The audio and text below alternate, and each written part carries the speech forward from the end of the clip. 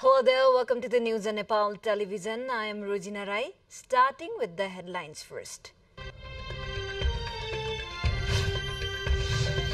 Prime Minister Dahal leaving for New York tomorrow to lead a 10-member Nepali delegation to the 78th session of the UN General Assembly. National Children's Day being observed today. President urges all three tiers of government to implement legal and constitutional provisions on children's rights. North Korean leader Kim extended his visit to Russia by several days, expected to oversee a display of Russian worship and visit several factories. Aid teams battling to help survivors and locate dead 5 days after devastating floods hit eastern Libya, up to levels with India on Sunday.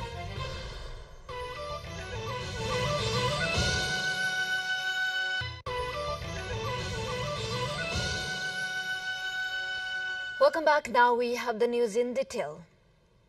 Prime Minister Pushpakamal Dahal is leaving for New York tomorrow, leading 10-member Nepali delegations to the 78th session of the UN General Assembly being held at the UN headquarters in New York. Prime Minister Dahal is scheduled to address the UNGA on September 21st. The theme of the general debate of the 78th UNGA has been chosen as rebuilding trust and reigniting global solidarity.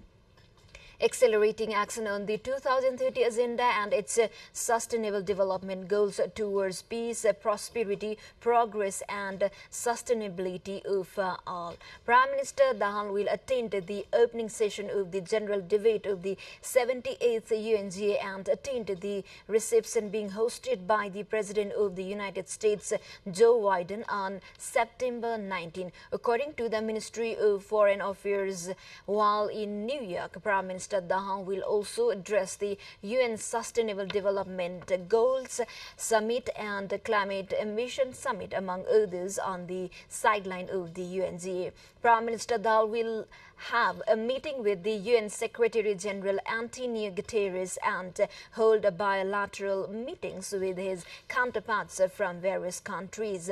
Prime Minister Dahal will be accompanied by his daughter Ganga Dahal, Foreign Secretary Bharat Raj Paudel and other senior officials of the Ministry of Foreign Affairs.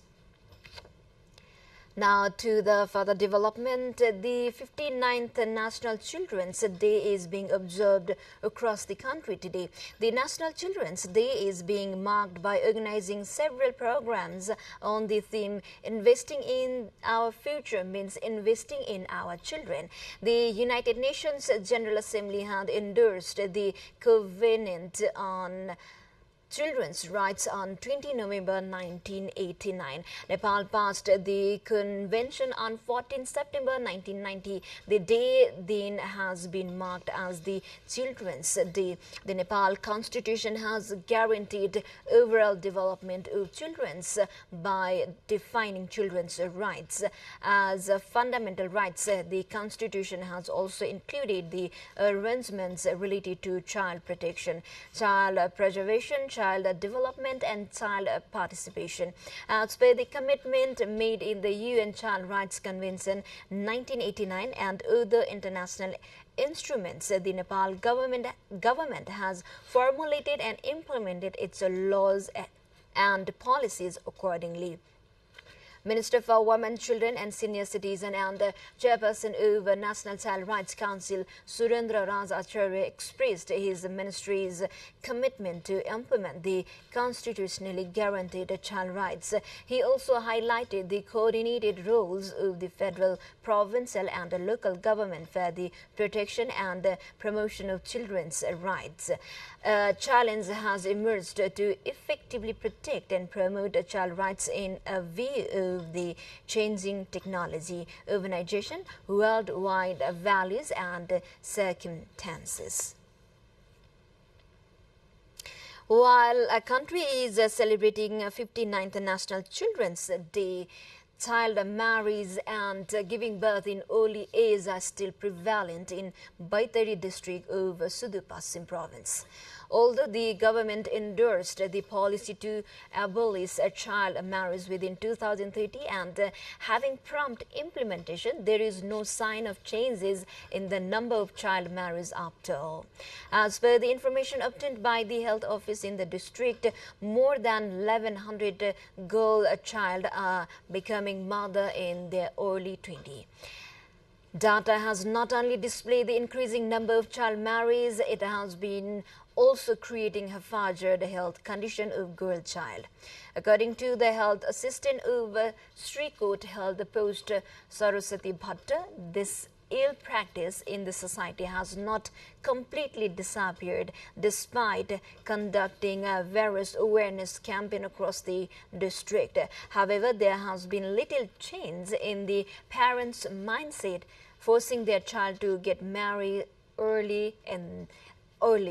The law of the country of Nepal has not allowed marriage before 20, and it is not an act accordance with the law of the nation. We still have more updates on the side. Stay with us. Time for a short break.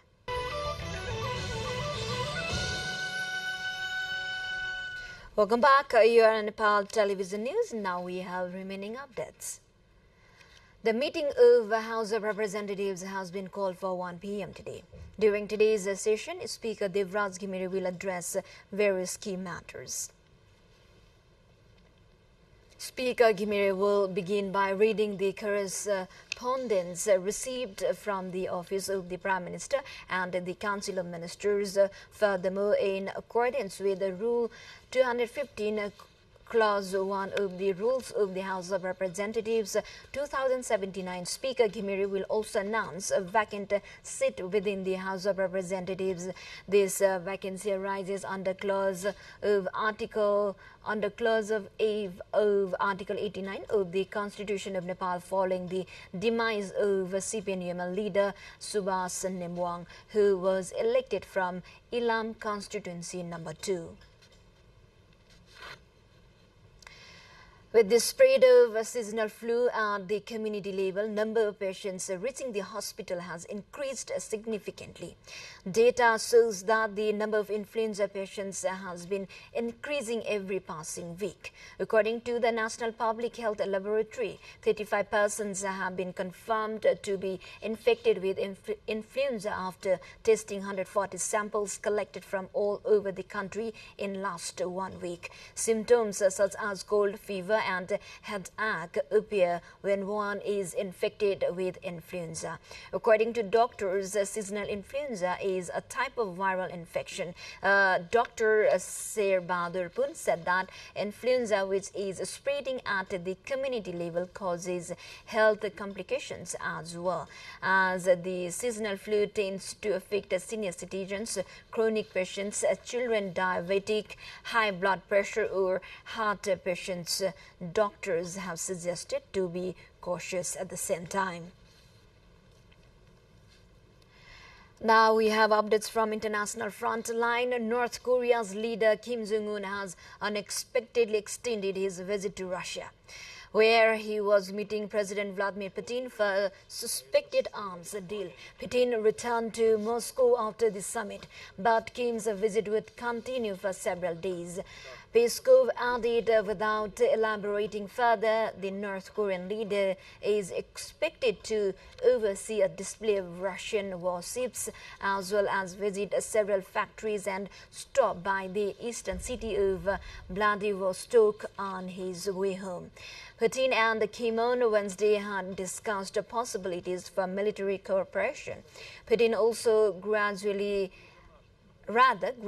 accepted an invitation from Kim to visit North Korea, a Kremlin spokesperson said.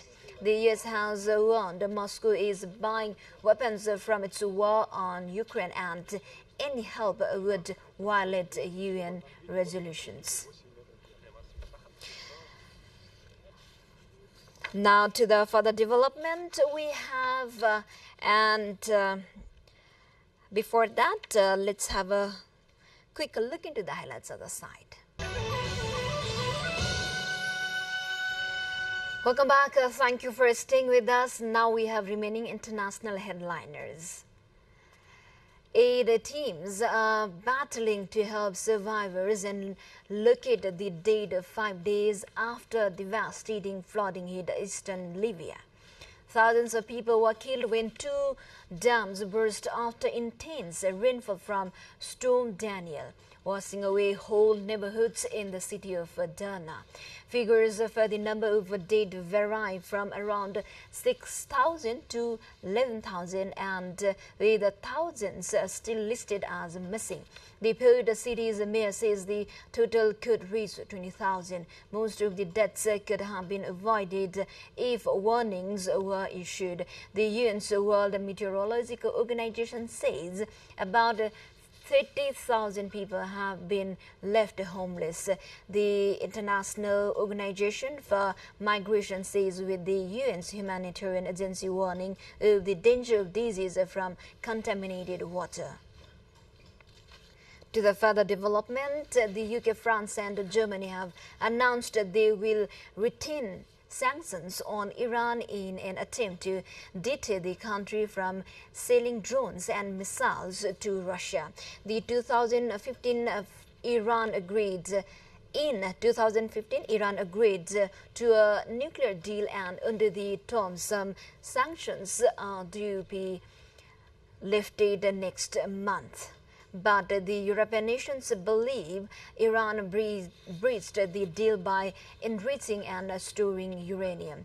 Iran says that their move is illegal and provocative. The European powers announced that they would incorporate expiring UN sanctions into their own laws.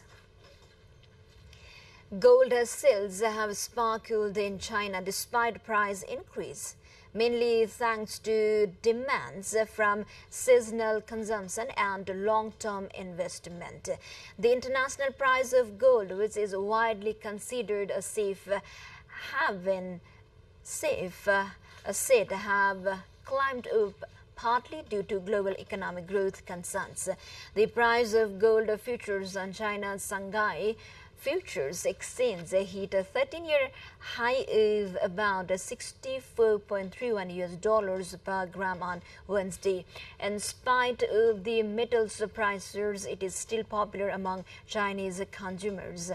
According to the China Gold Association, gold consumption in the country reached 554.88 tons in the first half of the year, up 16.37% from 2022. Workers of gold jewel stores in Beijing said they have received an increasing number of consumers since August, and the best sellers are gold rings and bracelets. To the more updates, before that, let's have a quick look into the highlights of the site.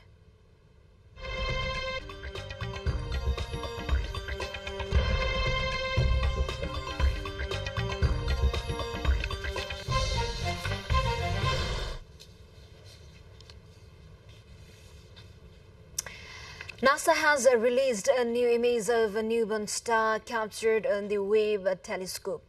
The image shows the star and the Hevig-Haro object surrounding it. Hevig-Haro objects are luminous regions that appear around newborn stars and are formed when stellar winds or jets of gas from shock waves that collide with nearby gas and dust particles at high speed.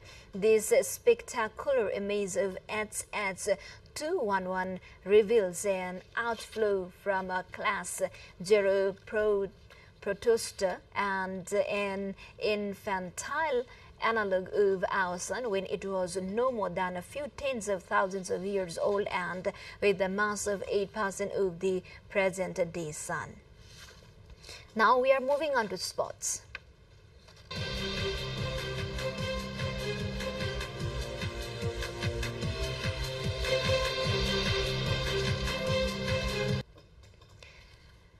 Preparations for the 19th Asian Games, from high-tech traffic management to volunteer training, are in full swing ahead of the event's commencement in Hangzhou City in East China's Zhejiang province on September 23rd.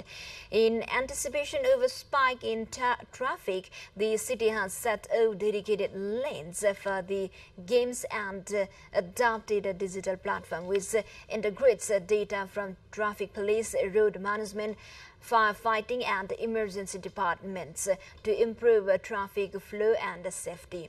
Volunteers are also doing their part to prepare as they undergo training for venue cleanup, customer service and other key tasks that aim to ensure all athletes and spectators are left with positive memories. The Hangzhou Asian Game will run through October 8 and will feature 40 sports, 61 disciplines and 483 events in 54 competition and venues. Meanwhile, delegations attending the 19th Asian Games have also started arriving successfully in Hangzhou. The occasion marks China's third time hosting the Olympic Council of Asia's signature event, following Beijing in 1990 and Guangzhou in 2010. With this, we come to the end of this news bulletin, but before we say goodbye, quick reminders of the headlines once again.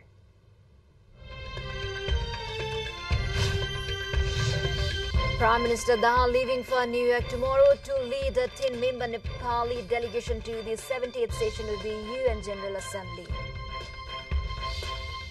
National Children's Day being observed today. President urges all three tiers of government to implement legal and constitutional provisions on children's rights. North Korean leader Kim extends his visit to Russia by several days, expected to oversee a display of Russian warships and visit several factories. Aid teams battling to help survivors and look at dead 5 days after devastating floods hit eastern Libya. Up to 11,000 estimated to have been killed. And the reigning champion Sri Lanka beats Pakistan in a last ball thriller to reach the final of the Asia Cup 2023 to lock horns with India on Sunday. Well, this is all we have for this moment. Until our next bulletin, have a good day ahead. Namaste.